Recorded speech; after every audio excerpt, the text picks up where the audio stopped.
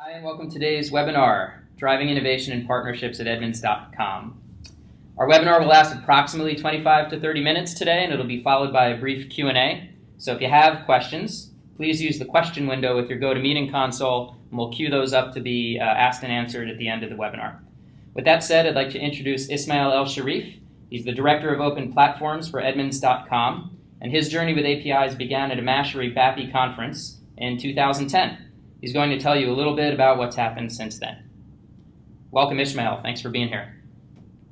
Thank you, Michael. Hi, everybody. Hope you're having a good morning so far. So today I'm going to be talking about driving innovation and partnerships at Edmunds.com using our API. So just a little brief about me. I've been in web development for 15, 16 years. But over the past 3 years, I've been doing a lot of API development as well. Edmunds.com, let's talk a little bit about that for you. For those of you who do not know what Edmunds does, basically we're an automotive research company. We provide automotive data to consumers, and we put consumers in touch with dealers to kind of get the cars that they need. We've been online since 1995. We have 3 properties right now. We average 17 million unique visitors a month, and we make money by advertising on our site and actually putting consumers in touch with dealers. So what Edmunds.com offers to people within the United States is automotive data. So that is pricing data, vehicle specs, marketing intelligence, incentives, rebates, maintenance records, and so forth, but also content, editorial content, photos, videos, podcasts, and also social products that we have, ratings, reviews, comments, and so forth. We also have a bunch of tools that we offer to facilitate that process. Those include calculators and, for example, a configurator, vehicle configurator. So at the heart of what we offer is data. Now, that just made it super easy for us to say, if we offer data, we need to offer this data like on a larger level. And that's the reason why an API was always talked about. And we've been talking about APIs since 2007 or 2008. What would it be? What would the world look like if our data is actually shared globally and openly with everyone else? And that was kind of a hard question to kind of think about or answer, because we didn't know how interested people were in our data. So what we did was we knew that we do not have all the creative and smart people in the world. We cannot possibly hire all of them. And we know that there's so much more potential to our data than what we can do with it. It's kind of like what really made us decide that, having an API or having an API that will allow our data to be out there will get us much more innovation than what we're creating internally, and also would get our brand out there. So we kind of formalized the answer to the question of why API by focusing on 3 verticals. We want to increase innovation, and we want to increase brand awareness, and also monetize, bring in different kind of monetization to the Edmunds business, but not directly. We didn't want to charge for the data access at all. So right now, if you go to our API portal, which I'm going to show you in a minute, you can use all our data sets for free. We don't charge for any of it, but we still can monetize it indirectly by getting data sets that we don't currently have from partners that are using our API and so forth. So we can think of, and we do actually think of, different partnerships paradigms based on people using our APIs. So when we proposed that back in 2009, early 2010, a lot of people thought that we're shooting ourselves in the foot, that our business is going to be cannibalized and that's the end of Edmunds, which is completely not true. We knew that going out in the wild and offering our data via an API is going to be risky, also we knew that there are companies out there that can help us mitigate that. For example, terms of use and terms and conditions are critical in making sure that you're protecting yourself, but at the same time allowing greater freedom for developers and your partners to use your data in creative, innovative ways. So we decided at the time, we talked to different companies. Apogee was one of them, Mashery and Freescale, and we really kind of narrowed down our choice to Apogee and Mashery. But the feature sets that honestly Mashery has offered, and having talked to these guys extensively, doing our due diligence thoroughly, we decided to go with them. And we're very happy actually with that decision. So right now you can find our API on developers.edmunds.com, and it will give you all the information you need. And when we decide to go public with our API, as I mentioned before, we didn't know how people are going to engage with it. Is there demand for it out there? So what we did was we took our internal APIs and we made them public to just kind of test engagement. Are people going to use this thing? Yes or no? We just wanted to get quick answers and then help us kind of flesh out how we want to handle the API moving forward. The great news was that we got major engagement. And we kind of, in the beginning, we weren't ready for it, but it sort of validated our assumption that APIs were, or our data was needed out there and people were really looking for it. Ismail, what were some of the leading indicators that there was demand for your data, A, and that B, an API might be the way to meet it? Okay, great question, Michael. People have been asking us a lot for our data, some of our partners, before we launched the API. And it's been very hectic for us to get that data over to them because we kind of have to put those data sets in a flat file or an Excel file and then upload them to an FTP server where the client can download them from. So we knew that there was some demand from specific clients in the marketplace, which kind of gave us the idea of, why don't we just provide this data in a standard format so everybody can have access to it? But at the same time, we didn't know that the demand is going to be beyond those people or those partners. That's why it was an experiment for us to kind of gauge engagement. And once we opened the API, we've been getting, the first day when we launched the API, September 15, 2011, we received like 20 new registrations, and like 3 people commented on the forums asking for help with some of the methods that we had. So that engagement, that instant engagement, kind of gave us an indication that there is something here to be to consider, and the APIs looks like it's going to do well. So those were the initial indicators that we had. So if you guys go to developer.edmunds.com, you'll be able to see all the data sets that we offer. We have, an array of vehicle-specific data sets, like incentives, prices, dealer information, dealer ratings or reviews.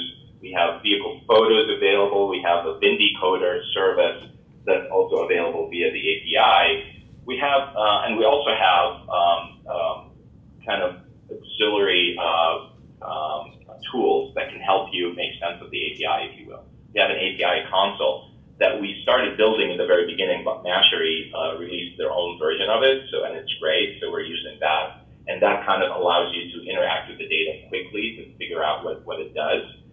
We have a Chrome extension, a JavaScript SDK, obviously the docs kind of tell you what's going on with that. So we launched that 9 months ago. So what happened in the past 9 months? A lot happened.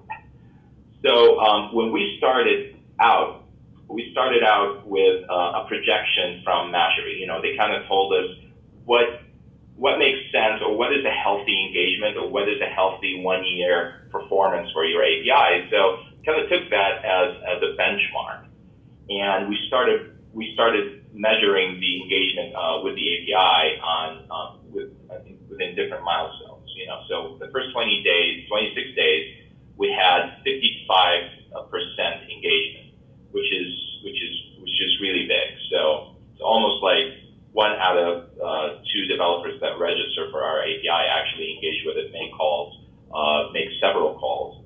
API calls and actually in active development. In the first 4 months, we saw the engagement went down a little bit, but it's still a lot better than the 11% that Mashery told us was a good kind of indicator of engagement. And I think the reason behind that is our API is very specific and is very particular. That only if you're interested in data, automotive data, that you're going to register for it to begin with. So the engagement percentage between, or the rate between people that actually register and those who end up engaging is not is high, because we don't get a lot of people that register just for the hell of it, so, which is a good thing. So we don't have a whole lot of registrations, but the engagement within those that register is very high. In 9 months, as you can see, the number went back up. We have 53% engagement, which is great, and the number of live applications that are using our API has also increased, which is really awesome. Some of the highlights that we kind of learned in the past 9 months is that obviously, there are some concrete metrics like 63 million API calls have been made, which is huge for us. It's huge, but also we found that having an API, an external API, allowed our internal teams to innovate better and faster, and to think of our data in a completely different way. And the reason behind that is, when you're building a prototype and you're building a service, you want it to be exposed to the, on like Heroku, or you want to put it on an EC2 instance on Amazon. And that in the past, that was very hard to do because of the domain restrictions that you had with APIs. You cannot, for example, do an AJAX call from a domain that sits, from a page that sits on EC2 with a different domain than Edmunds.com and make a call to our internal APIs, for example. So that wasn't possible. People had to build, different services and deploy those services on these cloud instances and so forth. It was very convoluted and hectic. But now with open APIs, those APIs are now available to anyone with a web page, allows for people to really think faster about innovation and actually prototype even faster, which was a really surprising learning that we had. And obviously high engagement, people that do come on our platform are highly engaged. And we have 80% of our data and content out there. And the reason I'm saying 80% is because the rest, the 20% that's left to be deployed, there's a lot of work for us to get that data out there. And we're working on it right now. But it's all happening, and it's happening fast. And as you can see here, engagement for people, the number of API calls started really slow because people, were testing out the API, they were developing and so forth. But starting April, we saw a major increase when people started pushing their products live, and which is really, really good to see. And I just checked actually for June, and it looks like we're getting 31 million API calls, which is also good. Some of our API partners are listed here in front of you. Obviously, we have big companies, we have small companies, we have OEMs who are interested, we have startups, we have all sorts of people that are actually using our API today. And a very exciting example is NextStep. I want to show you what they did. NextStep is a dealer, is a web development group in New York. They're based out of New York, and they serve about 300 dealerships in the Northeast. And what they did was they kind of found out about our API, and without contacting any of us, without contacting anyone at Edmunds, they actually built a product based on our API, and they started selling it to the dealerships that they serviced.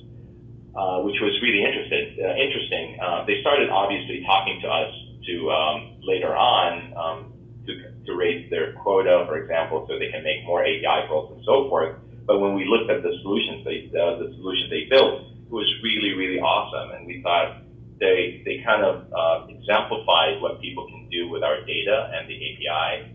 And what they built was a very simple solution where consumers on a dealer website can actually look up the car and get the Edmunds True Market Value voucher, and then they can print that out, and then they take it to the dealership to try to get a better deal. So Ismail, they discovered you entirely through your API, right? Yes, absolutely. They found out about our API somehow. They started using it, and then they contacted us to raise their quota and to answer some of their technical questions that they have. So is it fair to say that the data they used could have been you or a competitor, but your sort of nimble position, the fact that you were out there with an API that was easy to consume, put you in the pole position for this? Absolutely, absolutely. And we are now in partnership with Next Step. I cannot go into the details of it, but we are able to get and enhance our data as a result of this partnership. Which is really good for us, for Edmunds, and obviously it's great for Next Step as well. So this is just a concrete example, and the reason I'm really excited about Next Step is that honestly, their form and their product is performing so well. It's on par of the performance that we have on our site, in terms of like lead generation, which is awesome. But at the same time, we're getting something out of it. Obviously, our name is out there now. Everybody knows that this data is powered by Edmunds.com. But we're also getting new data sets that we never had before from our partners with Next Step, which is great. So our API strategy has always been to gauge interest. From the very beginning, we didn't know what the interest was, so we took our internal API, put it out there, and started measuring how people engage with it, if at all. So we're gauging interest, and we're not as fast as we like to think we are, but we like to be fast and smart in terms of what we address from the list of interests that we get back from our consumers. So what to fix first, what to provide the consumers first. That gets prioritized based on the list of interests that we gather from our consumers or developers who are using the API. We measure the impact of the things that we deliver. For example, if we update a method or we introduce a new service and the number of complaints on the forum or on Twitter go down, that's a positive impact. If they go up, that's a negative impact, and so forth. And our strategy also is to create new value, right? And I mentioned that we have created new value through our partnership with Next Step. And just go through that again. It's basically our strategy cycle that we go through day in and day out. So the exciting thing is what's in store for 2012. I mean, 2012 is almost halfway through, but we are hoping that the end of the world doesn't happen for us, and we get the rest of the year to work on what we want to do. But in all seriousness, in 2012, we really want to focus on widgets. And the reason we want to focus on widgets is that, not everybody that wants to use our data is savvy or technical enough to write code to consume that data through the API, right? And you will notice if you're thinking of putting or deploying an API anytime soon, you really need to start thinking about widgets, because we get that widgets is the number one requested feature from our consumers and our partners right now. And by the way, when I say consumers in the API context, I mean developers, right? So it's the number one requested feature, because even big companies with big development departments, they don't have the capacity or the bandwidth to actually spend time implementing code that extracts data from an API. So they want a plug-and-play solution that they can put out there, which is great, so it kind of lends itself to faster adoption. But it's also good for us because a widget by nature is a self-enclosed HTML snippet that can embed some analytics about how automotive consumers interact with this piece of code, which is really good for us because it would give us more insight into what the automotive consumers are doing. It will give us also more control of how we enforce our terms of service. For example, we can have our logo part of the widget, and we can make it clickable back to admins.com the way our terms of service kind of dictate, giving us the attribution that we request. But also it's extendable. So developers can extend the widget with all the custom events that we built into it, and they can actually create more functionality on top of it as well.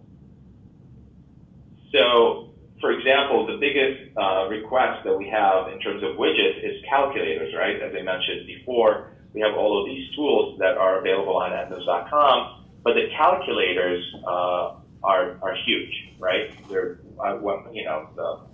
the most famous or the most popular widgets that we have on the site. But right now they're only available on admins.com, and they're not pluggable onto any other page. So we're focusing on getting the widgets up and running hopefully this year, so people can just drop them. Like you can get Walmart, for example, dropping it on their website, or Costco, or any other company like that, without having to worry too much about the development that goes behind that. So widgets are important, but also the API 2.0. We're re-architecting how we do API, again, since we just put out our internal API to begin with to gauge the interest out there. And now that we know that people are interested in our data and using API, we really want to re-architect how that API works for external usage. So obviously we had tons and tons of learnings over the past 9 months, and all of that is going to be incorporated in the new REST API. And we also want to incorporate the right capability. We want to be able to capture data through the API and store that in our own databases. Because right now our API is read-only. Obviously, it goes without saying that the API has to be developer-friendly, which, if you're a developer who's used our API, it's not the friendliest API in the world in some respect. In terms of like the payload that comes back to the server is a little too large for, certain common use cases and so forth. So we're going to do our best to make sure that it's developer friendly, it follows best practices and so forth. And all the learnings that we got from you guys will be incorporated in that. So with widgets and API 2.0 is on the roadmap. We're going to be pretty busy for the rest of the year trying to get that out the door. But that's been our experience with the API. If you have any questions, you can find me on Twitter. You can always tweet me your question, and I'll be happy to get back to you on that. So thanks for having me, Mashery, and thanks. I'll send it back to you. Thanks, Ismail. We do have a few questions from the crowd, and a few minutes left to answer them, if you don't mind. Sure. So one of them is kind of it's a big question, actually a group of questions kind of aimed at understanding the ease of deployment for the Mashery solution specifically, and anything that you can say about, ease of managing security and how agile the solution's been, and then specifically a question around, how hard or difficult or easy is it to control business rules to create one-offs for individual partners who might need a different set of permissions. Okay, perfect. So the first question is how easy the integration was. I got to say, and Michael, you can correct me if I'm wrong, I'm very, very skeptical when it comes to dealing with third-party companies, and I know there's always some problems that come up. I got to say, the integration with Mashery went without a hitch. It took exactly 20 days, and I remember it happened in July. We started in July. It took 20 days between getting the list of APIs out there, making the mapping happen, mapping the proxy URL to our original API URLs, internal URLs. And also the Mashery folks spoke with our app ops guys to make sure that they're whitelisted, certain domain IP addresses are whitelisted and so forth.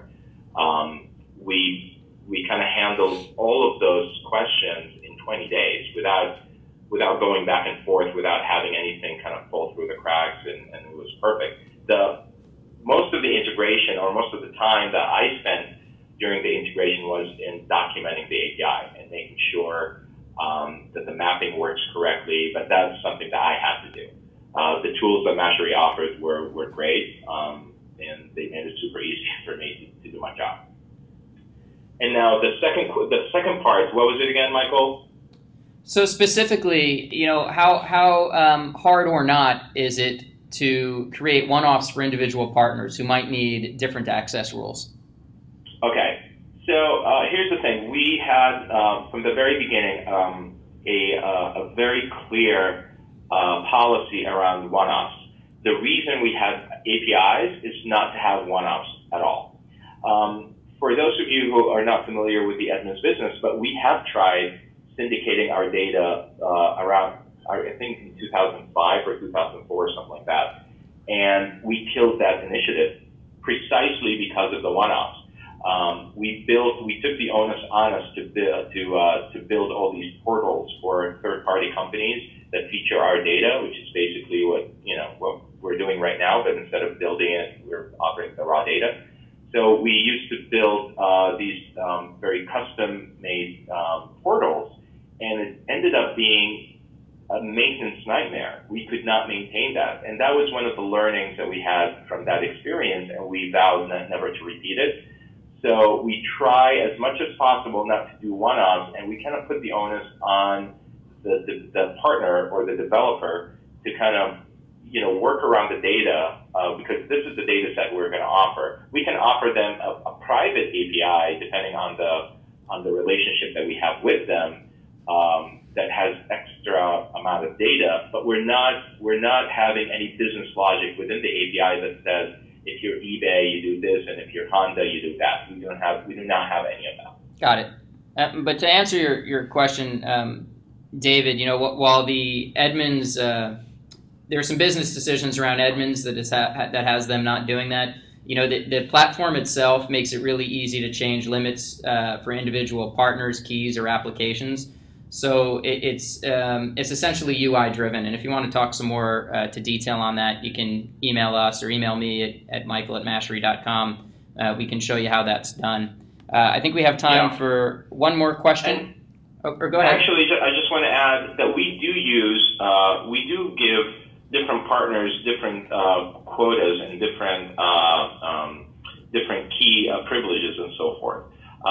But in terms of the data sets that we offer them and business logic within our infrastructure, that does not exist. Got it. So one more question from the audience, Ismail. They're wondering why you went with REST as opposed to SOAP or XML for your 2.0. Okay, great question. I think REST is the future. SOAP has been used, is an old standard. I mean, a lot of people still use it, but most of the development that happens today happens in the front end, right? With the advent of JavaScript, with Ajax and so forth, with JSON-P available to developers, a lot of people, we know this ourselves, that most of our development happens in the browser. And even when we do some, or at least the data parsing, and even when we do it in the backend, JSON and REST seem to be like the natural protocol, or the natural way that we call this data. So we thought, instead of supporting all of these, JSON, XML, and SOAP, and REST, and all of that, let's just focus on REST and JSON, and just make sure that is working for us. And so far, we only got one complaint about people not being able to use the API because it's in REST. I honestly can't think of a use case that you cannot use REST in, where SOAP is the only solution that you have to have. Great. Well, that brings us to the top of the hour. We want to thank everybody for joining us, and a special thanks again to Ismail for making yourself available. Thank you.